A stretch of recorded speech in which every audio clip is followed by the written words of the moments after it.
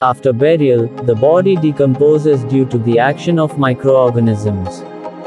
The rate of decomposition depends on factors such as soil, climate and burial location. Coffins and embalming fluids may slow or affect the decomposition process. The process can take several years, but eventually the body will be reduced to a pile of bones. The body will be consumed by microorganisms, breaking it down into simpler compounds and releasing gases and fluids.